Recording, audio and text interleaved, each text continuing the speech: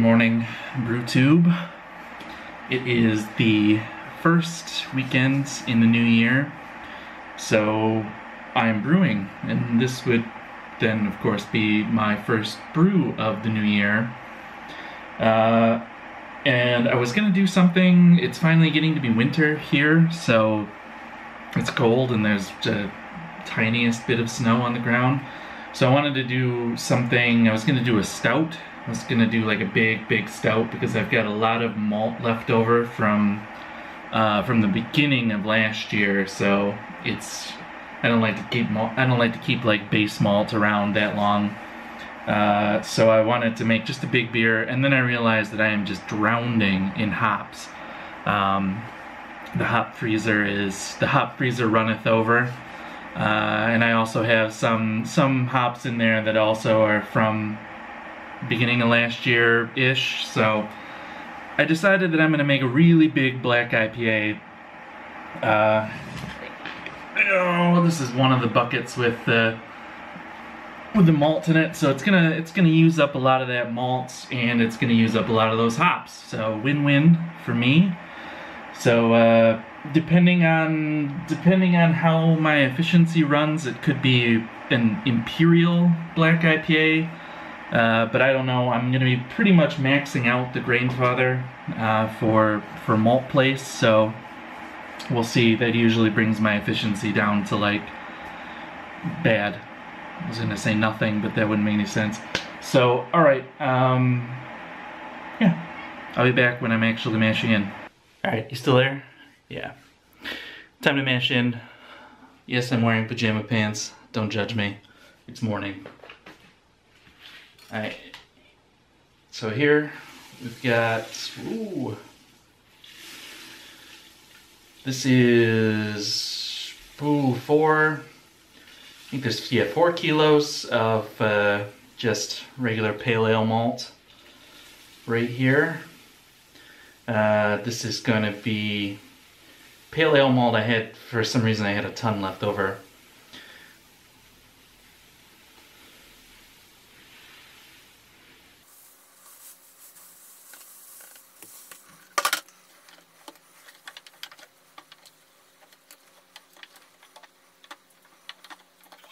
Alright, here's 2 more kilos of pale ale malt.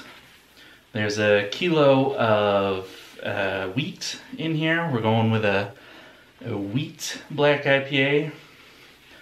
And then we've got some Munich, dark Munich that I had to use up. And then all of the color is actually coming from Carafa 3.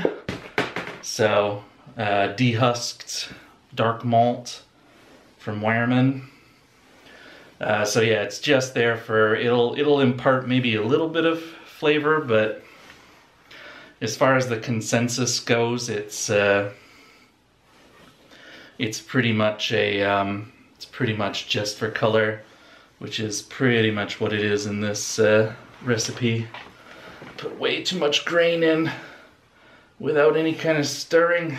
I hope that this mash tends to be super thick on the Grainfather. This might be just too thick.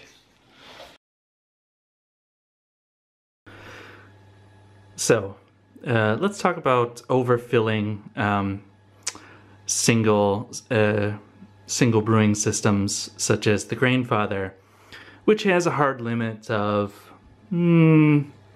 about 7 kilograms of malt, 7-8.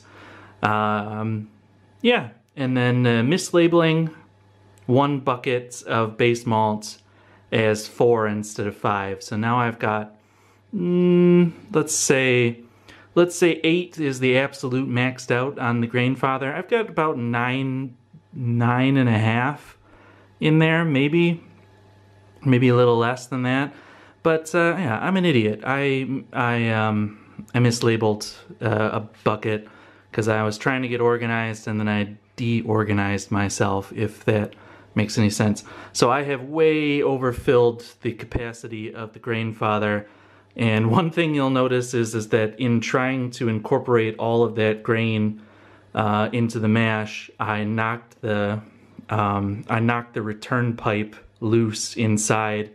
So totally, there's no return pipe here. It's all returning back down through the holes here, which is not good. This is not going to be, yeah, this is not great. This is not a good way to do grain father. You can also see that there's just tons of grain that's probably made it down into the actual beer part. So I'll probably have to go through it with a sieve or something.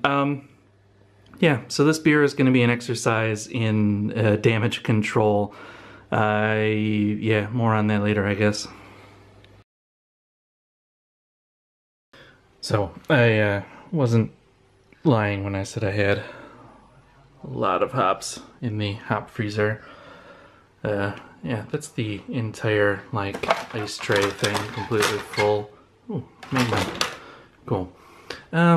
Yeah, so this is what I'm feeling over here. These are both Equinox. I think that could be cool to try in a black IPA. So that's over 200 grams of Equinox right there. I've got some 2014 Centennial, wouldn't mind using those up. A random bag of Pearl that I think I'll just throw in for the hell of it. And then I've got this open bag of just a tiny bit of Summit that has been sitting around for a year now, so it's probably pretty used up a lot of its alpha, so I think I'll probably just throw that in as the bittering charge at the beginning. That'll eat up a little section of these hops, so that is what I think I'm going. Equinox Centennial Black IPA.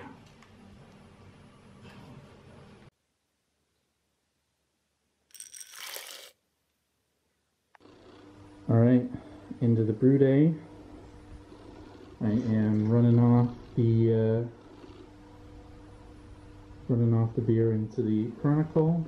You can see I got some upgrades to it for Christmas. That's the not racking cane, the blow-off cane, and then the leg extender, so it's actually workably tall now. But I'm gonna try and do a video about those. One of the reasons I wanted to make a beer for the Chronicle was so I could do some like reviews. Sorry about the laundry back there. Do some reviews on those. So yeah, not much more to show. Yeah, ended up with a lot of Equinox in here. It's a pretty big beer. It was 1069 pre-boil, so maybe I'll shoot one last little video once I pull a sample off and see what my original gravity was.